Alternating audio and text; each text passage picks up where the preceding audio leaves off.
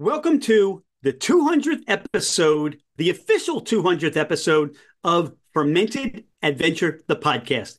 We want to thank everyone who has joined us on this journey. We've made some wonderful friends. We visited some wonderful places, and we have met some tremendously fantastic, fabulous people on our Fermented Adventure journey. So today we celebrate our 200th episode. On this day, our hearts, our prayers, our thoughts are with those in Georgia, Florida, the Carolinas, Tennessee, and Virginia who are dealing with the devastation that has come to their communities. Please do reach out.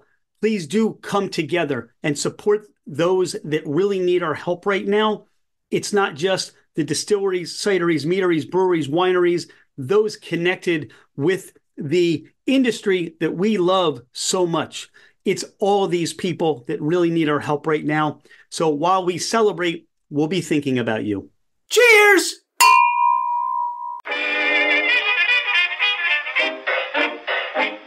Hello, ladies and gentlemen, craft spirit enthusiasts, and those interested in the intoxicating world of craft distilleries, cideries, meaderies, wineries, and the occasional foray into breweries. It's Rich Shane, and welcome to Fermented Adventure, the podcast, where we bring you the fascinating people that are making the mash, fermenting, distilling, bottling, pouring, and delivering to you some of the finest libations in the world. Before we get started, here are a few housekeeping items. Thank you for bringing the podcast into wherever you are and whatever you're doing. We truly are grateful that you have chosen to listen and make us part of your day. It would mean the world to us if you left a 5-star review. This helps us climb in the rankings, and it makes it easier for others to find us. Don't hesitate to leave us your comments as well. If the podcast didn't meet your expectations, tell us why. We're always striving to improve. You can find us at fermentedadventure.com. We are on Instagram and Facebook as Fermented Adventure. Email us at fermentedadventure@gmail.com. All right, FA Nation, let's meet our guests. We're here at Asbury Park Distilling Company. She's Kelly Bodnar. I'm Rich Shane. Dawn Ranieri's here, and this is Fermented Adventure, the podcast. Kelly, welcome to the podcast. Thanks for having me. All right, I told you when we got here, we were over the top excited. This is our official 200th podcast. So thank you. We couldn't have asked for one of the special distilleries to us. We have been coming here, for us, we figured out since August of 2018. Wow. And we've wanted to sit down and learn about Asbury Park Distilling more from just being customers at the bar. How did Asbury Park Distilling get started? There's a group of owners that decided they wanted to start a distillery in downtown Asbury Park because the vibes here are really great and there's good foot traffic. We opened our doors in 2017, Memorial Day weekend. The first thing we got was a still. The second thing we got was a master distiller, which was not me. It was Bill Tambusi. He really is kind of the mastermind behind a lot of the products that we have today. We wouldn't have Asbury Park Distilling Company if it wasn't for him. But yeah, so they brought him on and we opened our doors Memorial Day 2017. We had 2 spirits, vodka and gin. That was it. And since then we've grown pretty significantly. Yeah, for the longest time, we've experienced the gin and the vodka and the whole cocktail program. And I think for us, the cocktail program is what introduced us to craft cocktails. And the bartenders were creating these wonderful, amazing cocktails, and that is still in existence today. The cocktails are first rate. They're some of the best cocktails. What was it, though? I mean, you talk about the foot traffic, and you talk about the vibe. Are the founders from Asbury? So neither of the founders are from Asbury. One of them has ties to Asbury because his grandmother owned a hotel where like the Ocean Club is now. I don't remember the name of the hotel, but so he owned it. He had kind of like memories of coming here kind of back before the crime rate really went up. But there's been a big resurgence in Asbury Park. There's been a lot of development that's happened, lots of restaurants coming in here, lots of bars. It's always had a huge history of art and music. There's a lot of history of bootlegging here too. There's like underground vaults throughout the city, which is kind of crazy. Have you gotten to any of those vaults? I haven't been in. One of our bartenders says he's been in them, but okay. I haven't been in. But yeah, so there's like a lot of history here, a lot of culture, and I think that they were just kind of inspired by that. I think the craft cocktail scene really popped off here. Like, you can get a great cocktail in a bunch of places here. We're certainly not the only ones.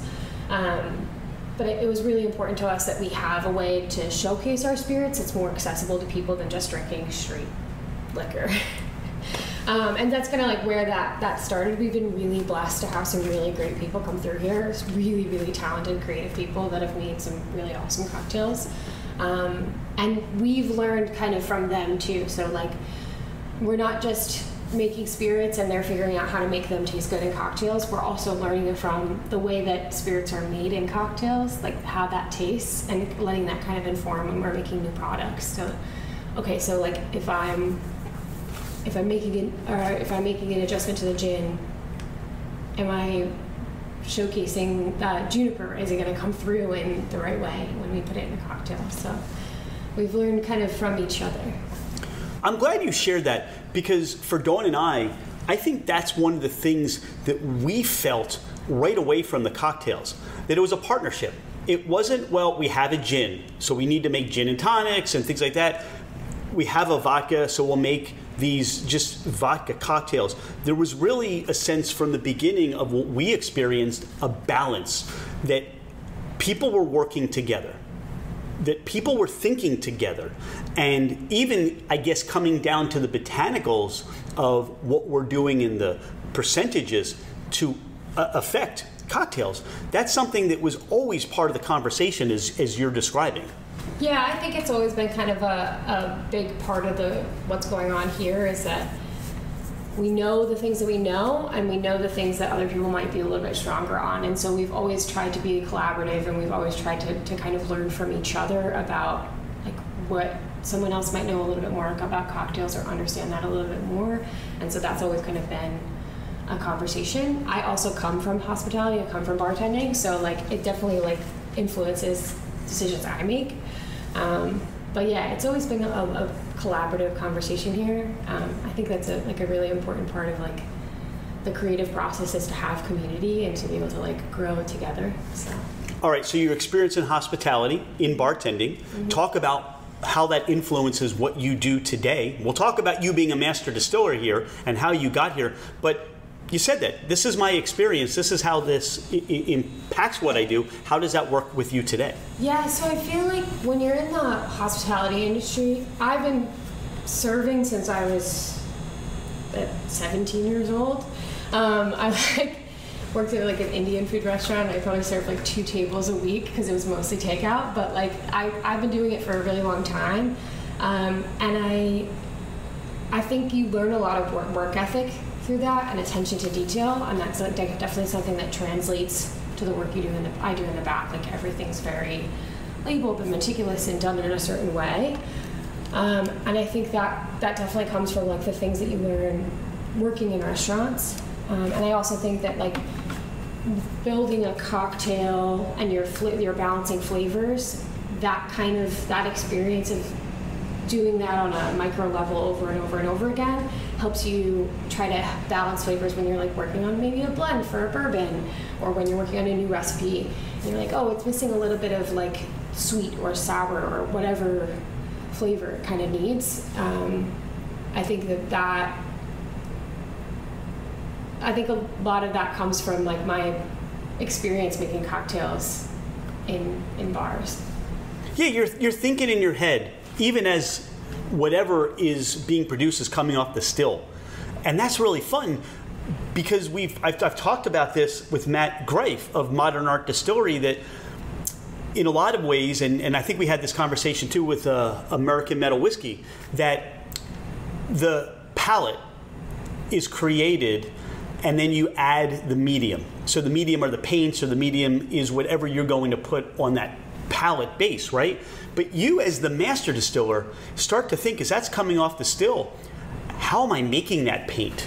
How am I creating now what is going to be this wonderful tapestry? You talk about art. and in the history of here in Asbury Park.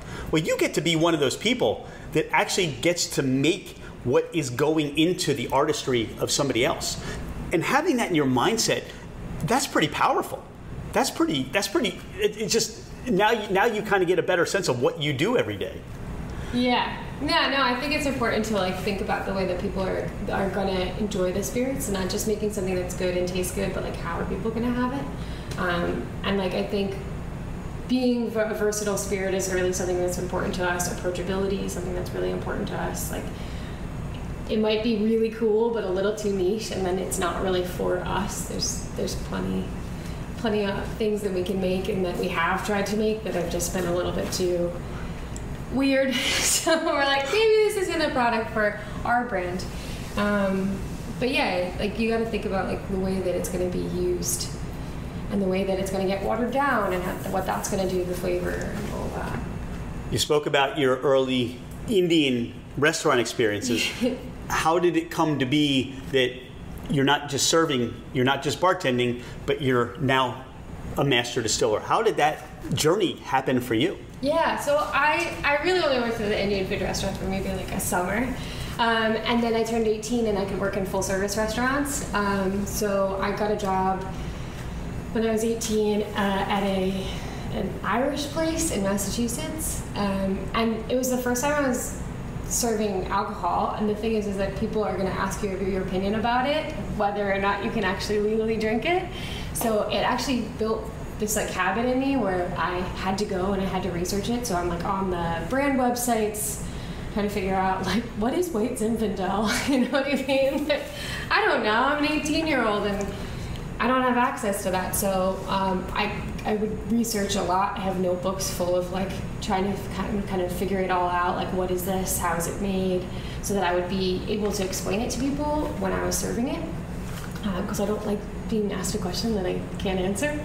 That's just like something in me. And even when I turned 21 and I could try new things, like in restaurant jobs that I've had down here in New Jersey, I still kind of was like looking up every beer that's on the menu, every wine that's on the menu. I want to know about it. I want to be able to explain it to people. If people have a question, I always like to be prepared. And I think that really brought me like, I got down a rabbit hole learning about how things were made and reading magazines and all sorts of stuff. So I think that really like kind of was what got me interested in how spirits are made.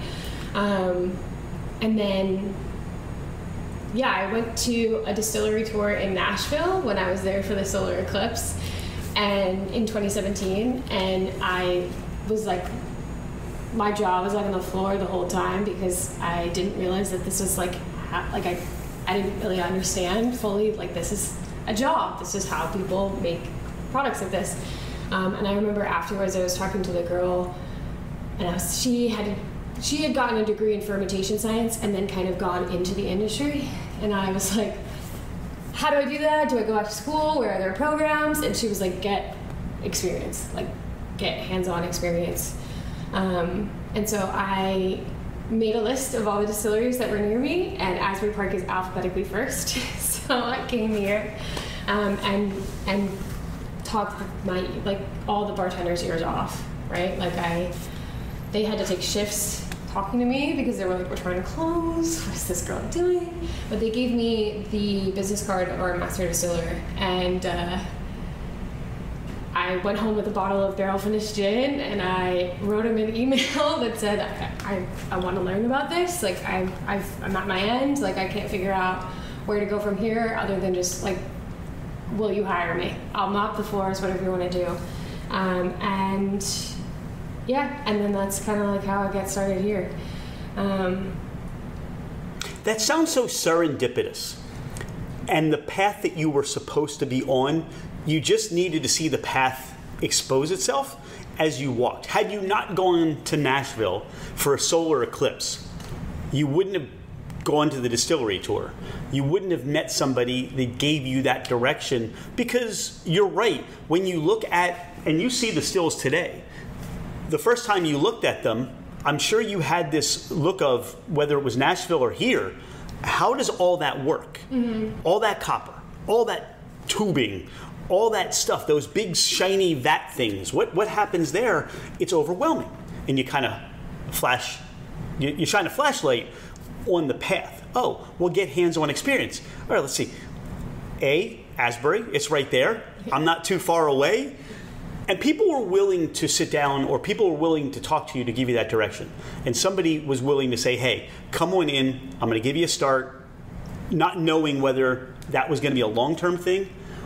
Once you got behind this glass wall and once you got into the still, how did that feel for you? And the next steps to where you are today? Yeah, so I was still bartending when I first started here, mostly because they couldn't afford a second distillery. It's a small business, right? So we've grown, but we've grown very stepwise. It's been very what's the next right thing to do?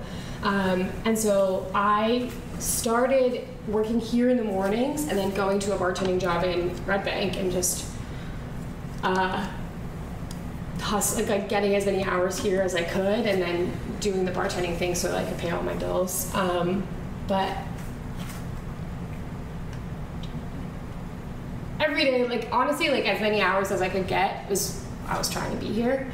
It was kind of it was like the first day of school, every day, you're learning something new. I probably annoyed the life out of Bill for a couple years of just well, so how does this work? And so what is this? And you learn a lot of that. But yeah, I just asked a million questions. And eventually I wanted to learn more on an academic level. So I'm actually part-time in a food science program at Rutgers. And now it's kind of reverse engineering, where you learn about things and it kind of sounds like alchemy, but then when you go back to school and you take an organic chemistry class, you're oh, that's a class of chemical compounds. That's not just a word for something that smells good. Yeah. So, it's been an interesting journey, kind of learning things in kind of reverse. But that's fascinating, because that's what I'm thinking, that we speak to many distillers who were chemists first. Mm-hmm. You become a distiller, and now you're learning how to be a chemist. So it's that reverse order that you spoke about. But I think that whether you laid down the base of the chemistry, you laid down the base of the production, now both make sense. Mm-hmm. Now help you understand why you marry the two and they come together to produce spirits in a bottle for you. But now you've taken over the reins, and now this is all yours. And you get to make the decisions, and you get to make the cuts. You talk about that. So, again, for Dawn and I, it was gin and it was vodka. And then you see on social media, we're releasing our first barrel aged. And it's all right, we've got to, whatever we're doing, we're not doing that anymore because we're coming for the release or just to try something we've been waiting on this time. And then, then you start to see the trickle of the bourbon that's coming out. We're going to sample that a little bit. And you talked about the slow growth process, the step-by-step, being intentional upon that. Where has that been? Talk about the unfolding of this small distillery here in Asbury Park and how it's growing and the next steps of, where you are and where you're growing to. Yeah, so we've been making bourbon since the start. And when you say you're making bourbon, people are like, so when it's going to be ready? And that's one of the biggest things you learn, that I've learned being a distiller, is you have to have patience for things. You have to just let things unfold as they need to. And I think a lot of people not a lot of people, but I feel sometimes it's easy to feel the pressure of we got to put a product out, and so sometimes you release something before it's ready, and we really wanted to avoid that. So we ended up doing the contract route, and we have a contract bourbon, which we love, and it's great, and it's kind of it's a stepchild of ours, But we really did that to make sure that we could create the space and the time that we need in order to age whiskey. And originally, we aged all of our whiskey in this distillery, and it's not a big space. We had over 100 barrels. You couldn't see through the windows anymore because there was just stacks and stacks and stacks everywhere. There was a big rack of barrels that were in the windows on the street side. If you looked from the outside, it would look like the only thing that was back there was barrels. You wouldn't even know that there was a still, really. And so like we kind of started to outgrow. There was a point in time where whenever we got a bottle shipment, it would take up the entirety of our production space. And for us to do anything, we would have to roll all of the bottles outside. So only certain things can go out onto the street because it's a bonded space. So we can't like move anything that has alcohol. We can only move like the bottles. So we'd have to like roll all of the bottles out onto the street just to get like access to this tote so that we could blend this, so that we could bottle this. And it's been kind of like it's kind of like a little puzzle where like the one piece is missing and you're trying to make the picture.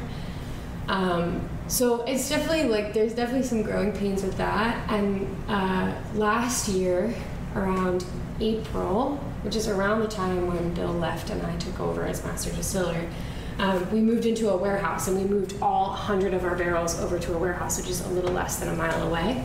And we put in bigger fermenters, and we put in bigger storage tanks, and that's been like kind of the biggest move that we've made. But it has just been like a slow, progressive, like, okay, we're doing 2 barrels this month, and we're doing 2 barrels next month, and kind of slowly growing that way until it gets to a point where we're bursting at the seams, and we have to make the next move. So. That's why this is fun for us, because we learn through the process, and you don't see everything that people do day in and day out.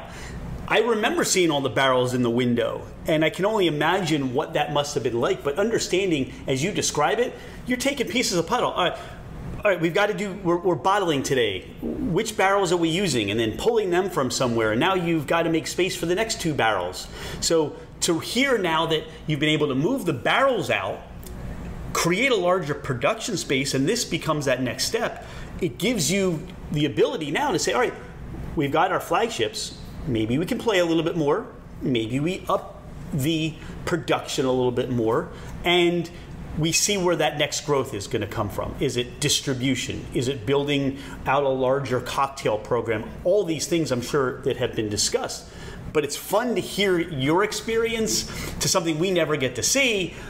But the growth of somebody, like you said, your favorite stepchild or your favorite child. I mean, for Asbury Park, this is one of our favorite, children, to see it grow and to still see it expand. We remember COVID, when you were just doing the ready-to-drink cocktails, and you literally could walk up to the door here, and there was a little rope or something to keep you from coming in the distillery, but we were handed canned cocktails.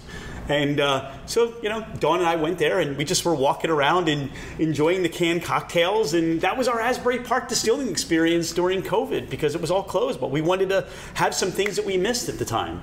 The cocktails that you make, and just all the flavors that we weren't getting a chance to enjoy. Yeah, that was an interesting time. So like I didn't, my COVID experience was business as usual, because, everything, the liquor stores were still open. People were still buying alcohol. More so, actually, for some people. We had a pretty good distribution during COVID. And I don't say that to belittle anything that was happening at the time. Obviously, it was like a very scary time, and there was a lot going on, but I was driving here every day and going to work like usual, just maybe wearing a mask while I was doing it, We did RTD cocktails, and that was like an interesting thing to kind of figure out, because you have to try and make them a little bit more shelf stable in case people are going to grab them. So we were like playing around with that. Was a big part of that. Was a time when we really, really collaborated. Like, we were working side by side with the bartenders, because they needed hours and they needed work, and so we were working with them a lot on those RTDs, trying to figure out the formulations, to kind of figure out, so if you were going to shake the cocktail, how much are you going to water it down when it's just in a bottle and you're just chilling it. So that was kind of an interesting collaborative time. But I remember that. I remember putting the little rope up in front of the door and selling right at the Yeah, and let's not ever have to do that again. Oh, I hope not. Yes. Now, why don't we take a break? When we come back, we're going to taste through some of the expressions that Asbury Park Distilling produces and talk more about the spirits. Okay, awesome. Pardon the interruption. Thank you so much for listening to Fermented Adventure the podcast. Could you do us a favor? Hit that follow button. It makes it easier for others to find us, and it helps us climb in the rankings. Take a screenshot of the podcast, post it, tag us, and let everyone know that you listen to the Fermented Adventure podcast. Now, back to our podcast. We're back, and we have these wonderful glasses in front of us. I'm excited to share through these as we've been customers here, but have not gotten the full tasting, description, experience of each individual spirit. We have the first one, which is your flagship gin. And talk about, like, you've come here, is this the same mash bill? Is this the same everything since it started, or have there been changes and tweaks to the recipe of this gin? So there's been a little bit of a tweak since the very beginning. When Bill first came here, he had an idea for a gin, and that was like the first thing that he made was our gin. It took him a few iterations to get to where we were when we opened, and then, you know, after a little bit of time and a little reflection and seeing how it played out in cocktails, he decided he wanted to up the juniper a little bit. So he did tweak a little bit the amount of botanicals, but the botanicals themselves, what we're using, have been the same the whole time. So we're using juniper, coriander, borage, angelica, lemongrass, fresh cut lemongrass, cardamom, sweet orange peel, which has a lot less terpenes than the bitter orange peel that's in like London dry gins, which I think contributes a lot to why it's not so piney, and then lemon peel. So it's a citrusy, approachable version of gin. I think one of the things that we are the most proud of is that people come here and they taste our gin and they go, well, I don't usually like gin, but we like yours. So that's our favorite compliment. That is high praise. Yeah. And, you know, everything you talked about with the nose, it's wonderfully spicy, and it's wonderfully citrusy.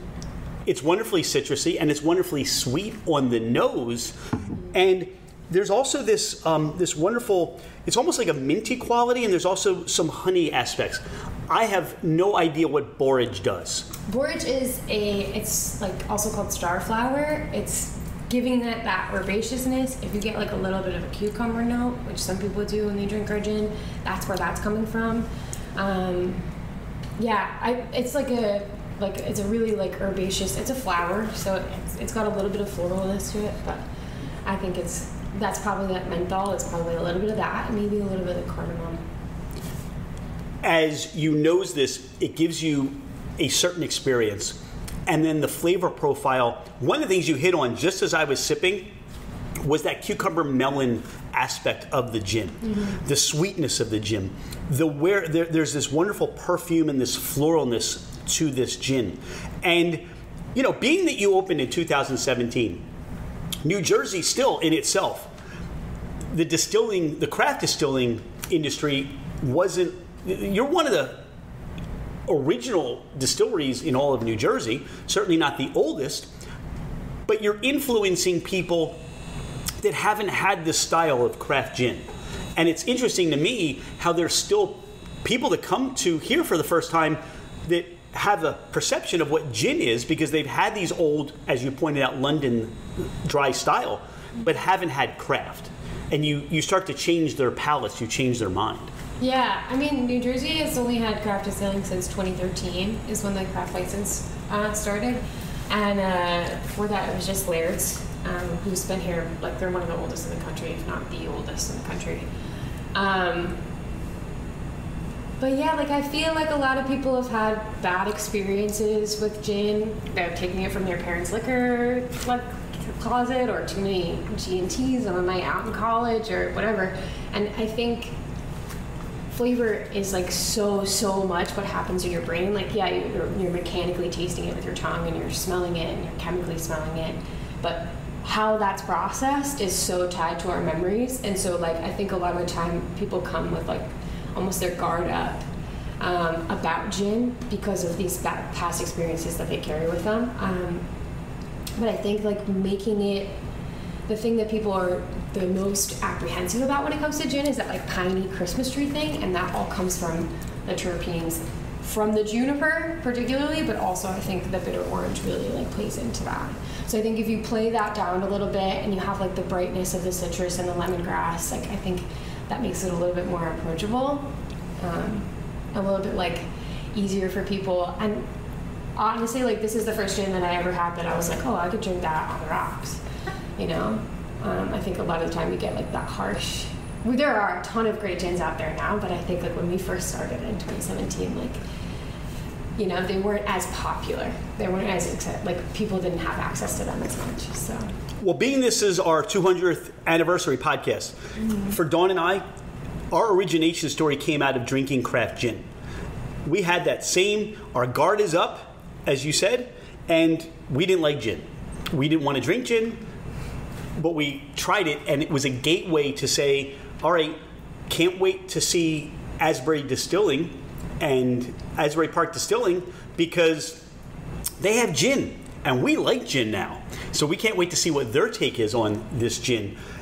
As we sip here, I am enjoying, there's this wonderful bitterness that lingers, but then just kind of allows for the oils of the citrus just to stay.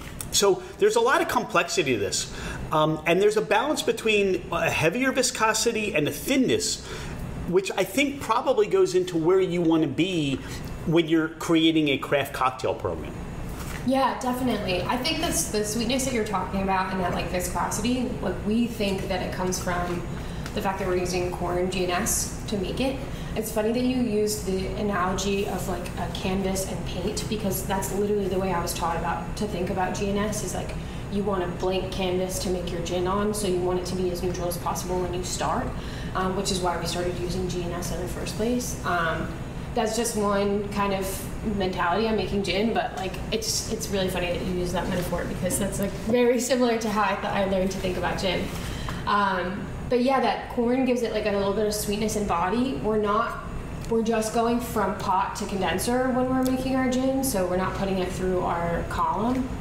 And I think because the column kind of, it was one of the first iterations that Bill did, is he tried to put it through the column and it just got really flat. Or I've been told, I wasn't here for that.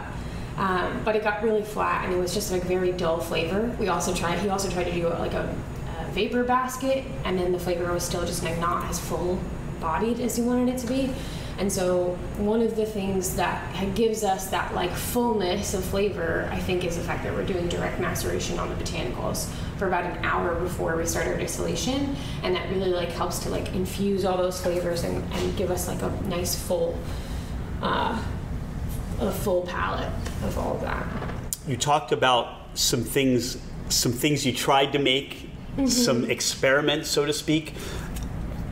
Being a gin distillery, are seasonal gins or different varieties of gins something that you're considering doing, have considered doing? Is that something that's maybe in the future for Asbury Park Distilling Company? We've thought about it for sure. We've played around with a few. It's like never say never. We've thought about making gins, like flavored seasonal gins. It's a lot of R&D, and we don't know. We haven't gotten anything exactly right yet. So like I don't want to say like, yeah, we're going to come out with something, and then it turns out we can't get it to the point that we want it to be at before we release it. But we want everything to be like the way we want it before we release it. We will volunteer our services to be part of that R&D program. We don't mind. Sure. We'll set up a tasting panel on Fridays in Asbury. Perfect. Fridays in Asbury. We are going to be tasting gin and working on the next seasonal gin release here. Sure.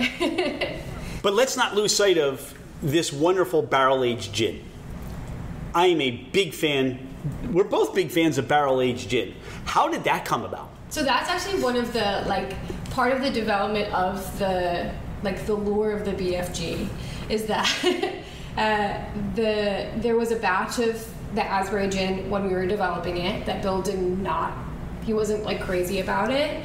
and instead of just letting it go to waste, he put it into a barrel. And it actually turned out really great. It mellows it. It gets like a little bit of that like marshmallow sweetness, and you lose a lot of the pininess. So it totally transforms it. There's like a 3 to 4 month period that it totally clicks, because you can taste, like we taste them as it's going, the barrels, and at like the 2 month mark, it just tastes like gin with a little extra. But after like that 3 month, 4 month period, depending on what the weather's been like, it really clicks, and it gets this like really like warm character to it. This is actually the spirit that like when I was sitting here and talking the bartender's ear off about like everything I could think of, and they were like, we should just hire this girl. This is the spirit that I was like, I need to work here. I need to talk to the guy who makes this. This is so cool. This is one of my favorite spirits. I'm very fond of it. And I think that's cool. They're both at the same proof. So like really the only difference between these two spirits, because it's the same gin, it's just going into a barrel, is like that 3 to 4 months that it spends in New American oak. So I think that's super cool. What is super cool is if you've ever watched somebody smoke a cocktail and you see all that smoke in the glass and it's kind of turning around, that's the nose on this. You get this wonderful smoky veil on the nose. You get this marshmallow, freshly toasted marshmallow on the veil, and then that gin comes in. There's that piney note that comes in. And you get the essence of the wood on here, so you can say, yeah, guess what? This is a barrel-aged gin, or a BFG, as you... Barrel-finished gin. Barrel-finished gin. We call it BFG for short, just when we're like writing sheets or filling out forms. But yeah. Barrel-finished gin, BFG, and I'm going to say this is a BF and deal. I don't know if I can say that, right? I don't know. But this is so delicious. And again, the ability to express, it sounds like, all right, it was a mistake in the beginning, but it turned out to be a happy accident. It turned out to be a purposeful accident to make this wonderful gin expression. And now you've got the cocktails in the back. And even so, this, you could say, all right, we're going to make a gin old fashioned, because at least it comes out with that aging process. What are some of the other cocktails that the bartenders are using to make this one? My favorite drink with barrel finished gin is a paper plane. Like, I love to play with cocktails that normally would have bourbon in them, but now we put the barrel aged gin. People love to make Negronis with this because it lands somewhere between a Boulevardier and a Negroni.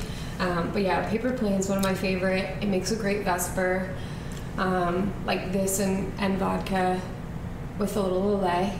I think it has a little bit more dimension than a normal Vesper would. But yeah, they've gotten really creative with it. I love the barrel finished gin old fashioned that we make here. I think it's just like a nice sippable cocktail. But now, what are the ingredients of a paper plane? Paper plane is normally bourbon, Amaro Nonino, Aperol, and lemon. But if you put the barrel finished gin instead of the bourbon, I really like that. I really like this. And I can certainly see if that next, like, you're almost taking gin to a higher level, a new experience.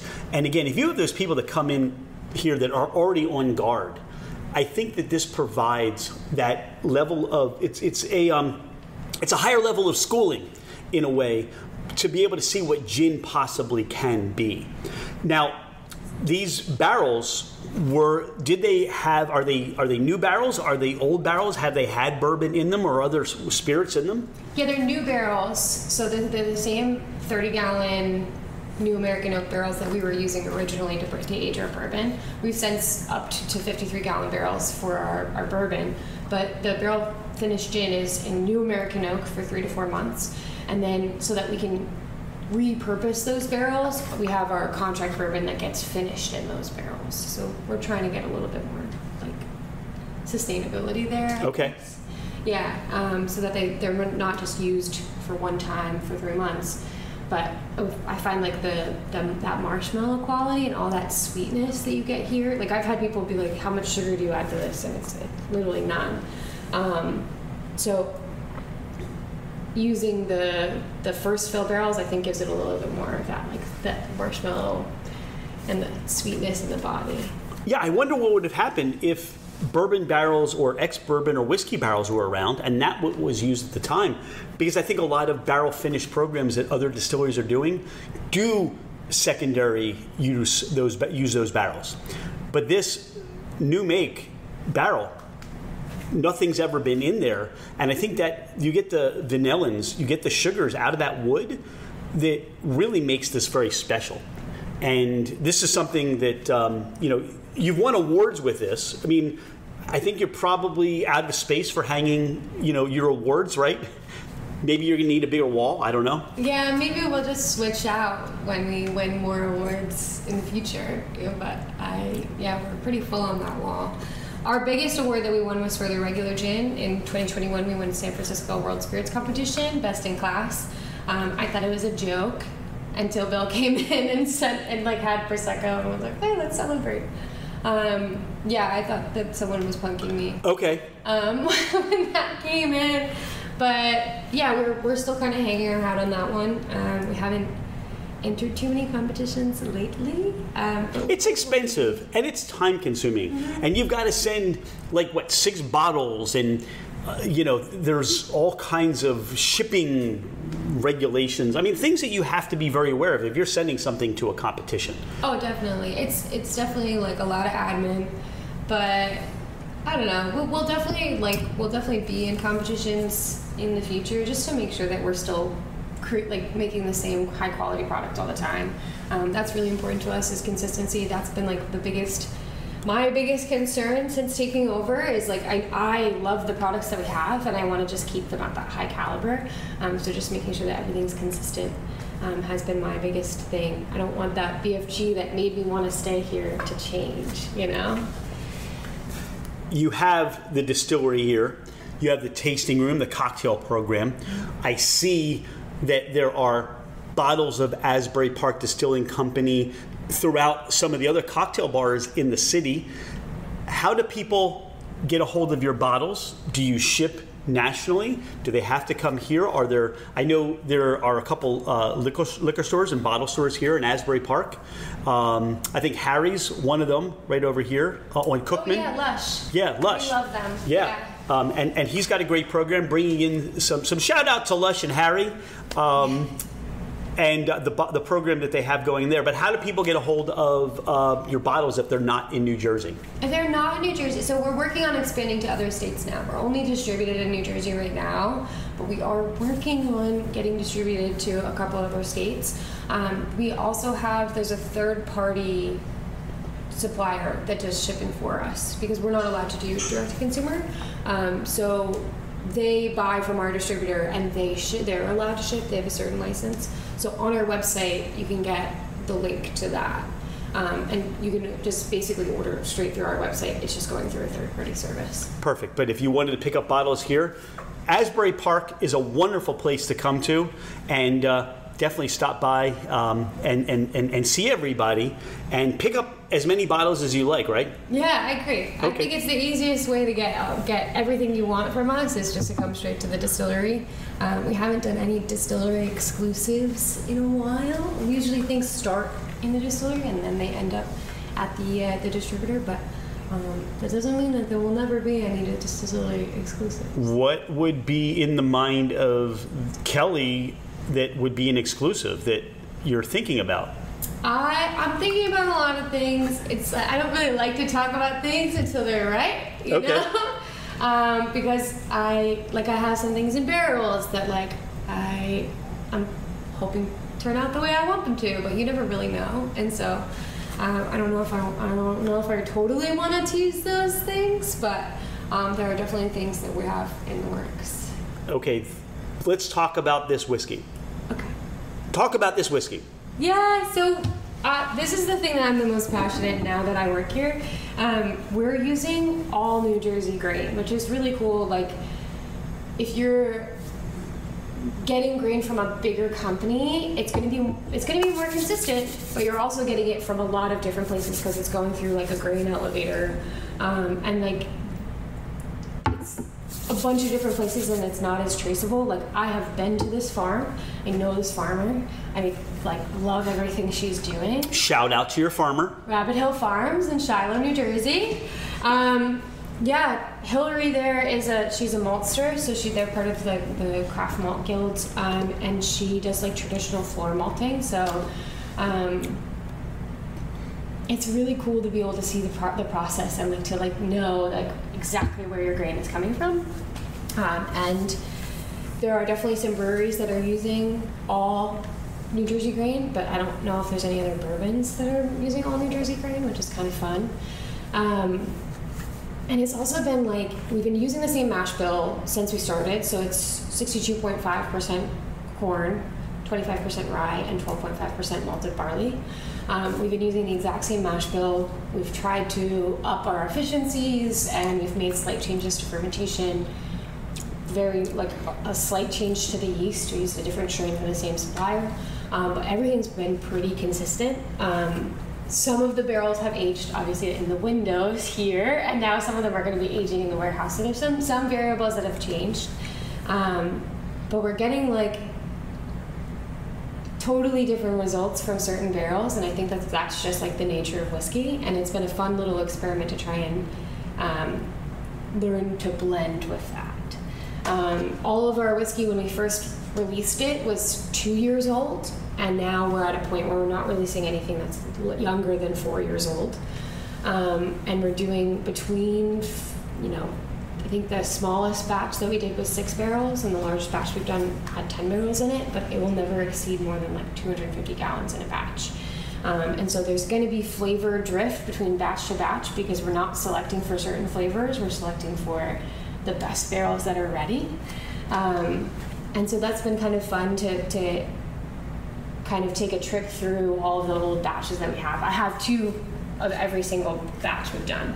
And we're on 7 right now. I was looking behind me just to confirm. Yeah. Number 7, though, that's huge to watch how things have meandered from how those barrels have imparted flavor, how the whiskey has aged to what you have now. You said you started with 30-gallon barrels, and now you're up to 53s. Mm-hmm. And to see, as you wait and be patient for that whiskey to do what it needs to do, it just must be fun as you start to taste through these barrels and say, wow.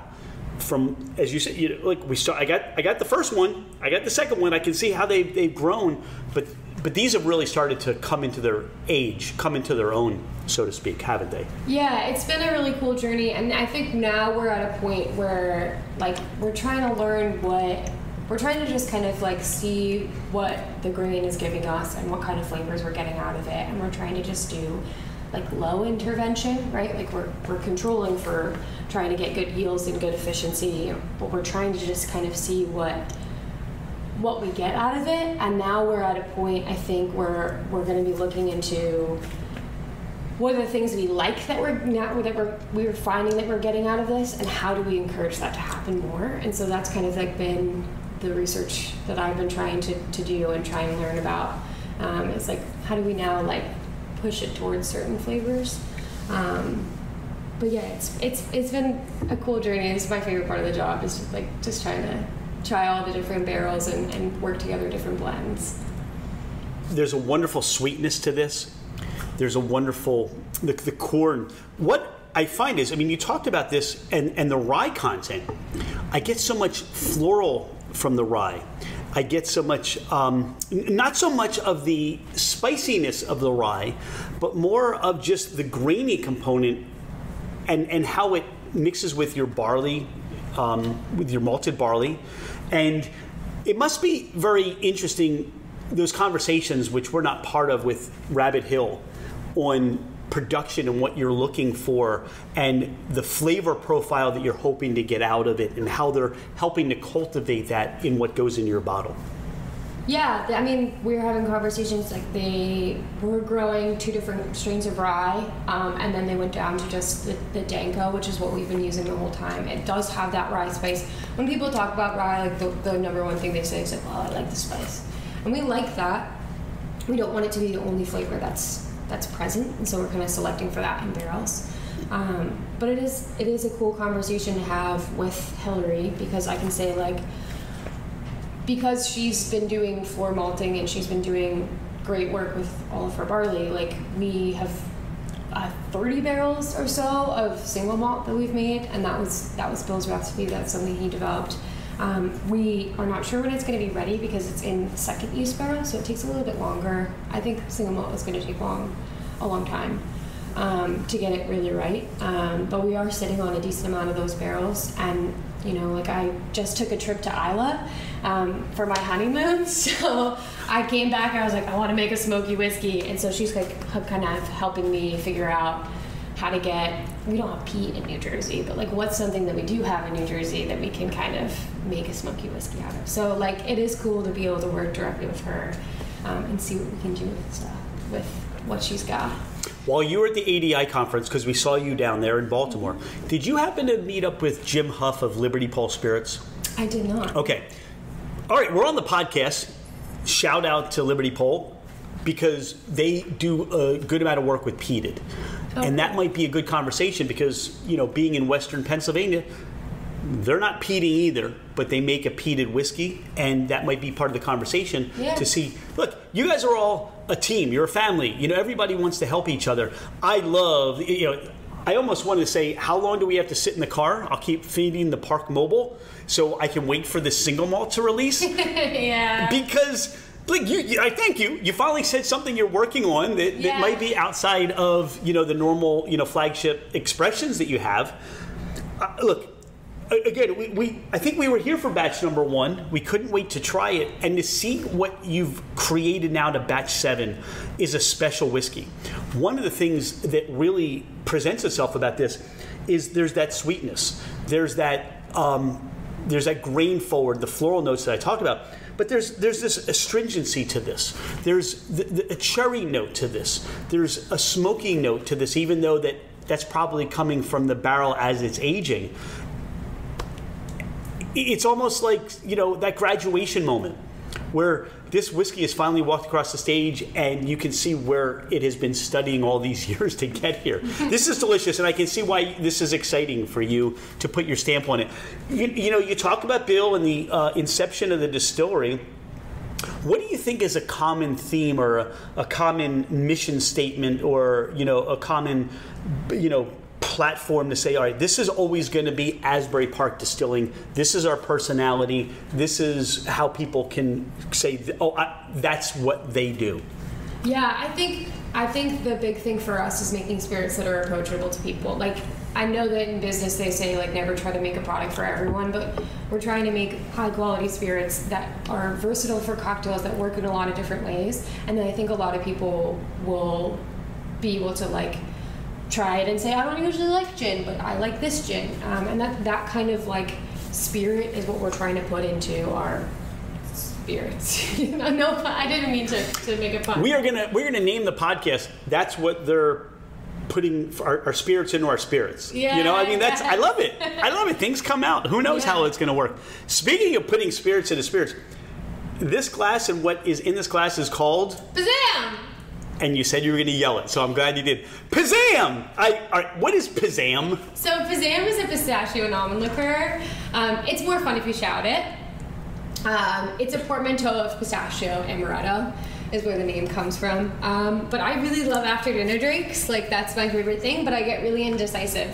So I'm like, do I want a whiskey? Do I want an amaretto? Do I want a Amaro?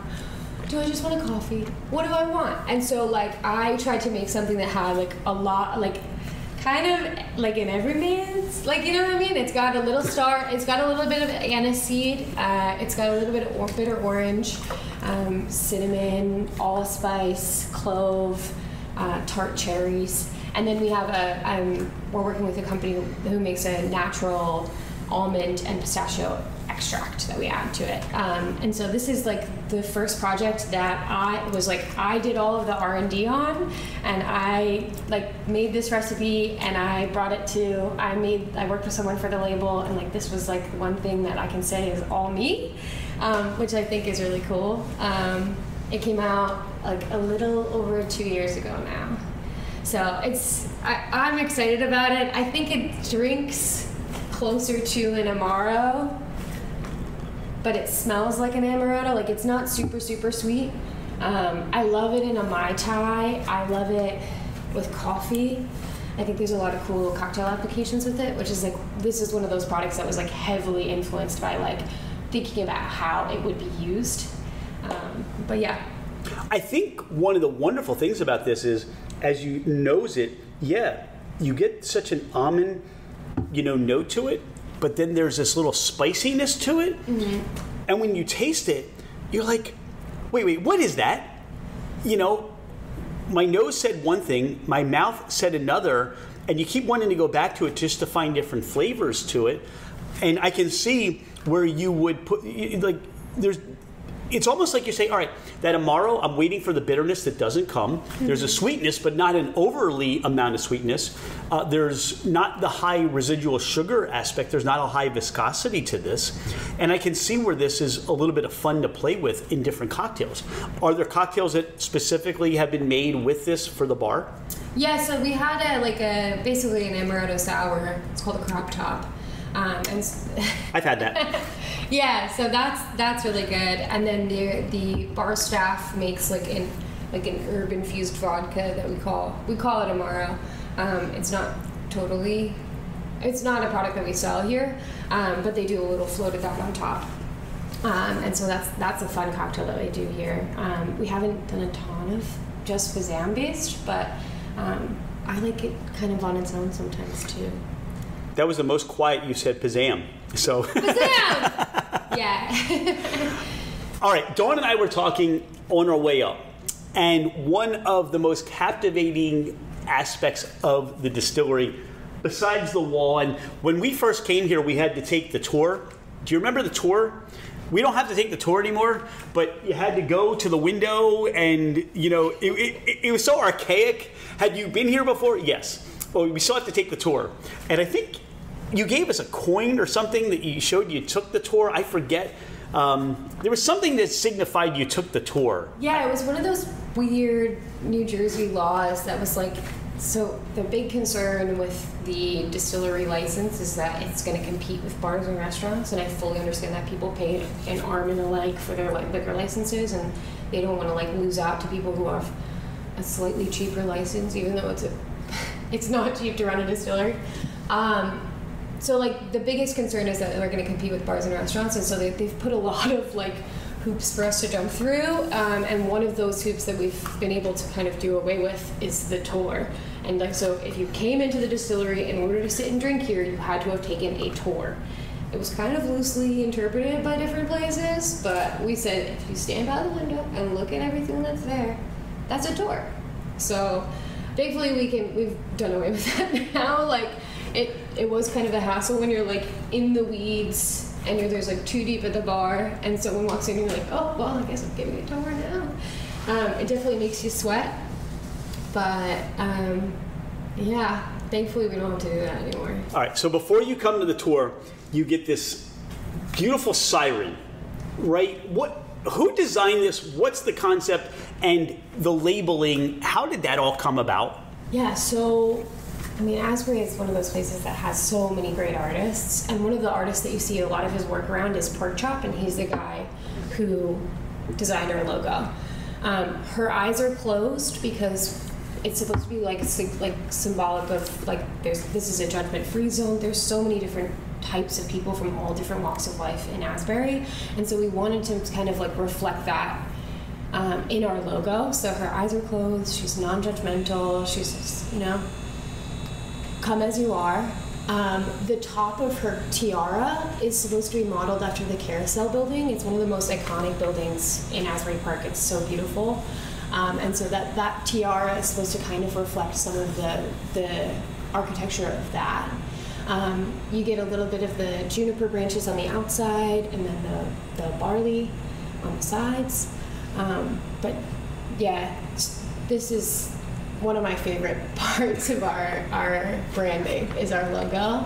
Pork Chop did an amazing job. He's also done a lot of the artwork that's in here, so all the painting that's on the wall and the back bar, that's all him. In the bathrooms, the murals that are in there, he did all of that. But he's also done a bunch of work that you see all throughout Asbury. He's great. He's awesome. You describing that has made this even more special. Knowing that the barley and the juniper and why her eyes are closed and the connection to the carousel building, which hopefully someday will become something again. Yeah. But that makes it even more special. And I think for us, that makes our connection to Asbury Park Distilling even more special. I'm going to keep saying special because this is our 200th special podcast. Is there anything we haven't talked about on the podcast today? Anything you want listeners to know more about you or Asbury Park Distilling Company? I think the biggest thing is that we love where we are. We love Asbury Park, and we wanted to make a brand that like reflected the place that we're in. It really celebrates the place we're in. It's like a really cool. People who understand Bruce Springsteen lore or know Bruce Springsteen lore will know Asbury Park from that. But there is so much to it. Who? He played a show a couple weeks ago. It's here now. You might have heard of it. That was actually last weekend. I mean, that's how fast time flies. Yeah. I feel like I'm in a time warp right now in September. But yeah, so like we've heard about it from him, but like there's just so much to it. There's so much history. There's so much culture here, and so we want to create a brand. We wanted to create a brand that really reflects what's there already. And like if this is your entry to craft spirits, or if this is your entry to Asbury Park, like we want to be a really good representation of that. I hope we do a good job of it. You do a phenomenal job. Thank you. Thank you so much for your time today. Thanks for being a friend of Fermented Adventure and just being a part of our adventure, because, you know, just coming into the space and reflecting on the times that we've had and the bartenders we've met and the cocktails we've enjoyed, it just makes our relationship even that much more, I'm going to say special, but what you do every day and the hard work you do, sometimes you never receive back and understand the difference. I mean, let's face it, it's craft spirits, but you make a huge difference in people's lives. You're the people that are coming here to celebrate. Maybe they've had a difficult day. You never know what mood. You're not going to be judged. Just come to Asbury Park Distilling and understand why we love this place and why we really appreciate all that those partners and those founders that came here and said, hey, let's open up a distillery and see what happens.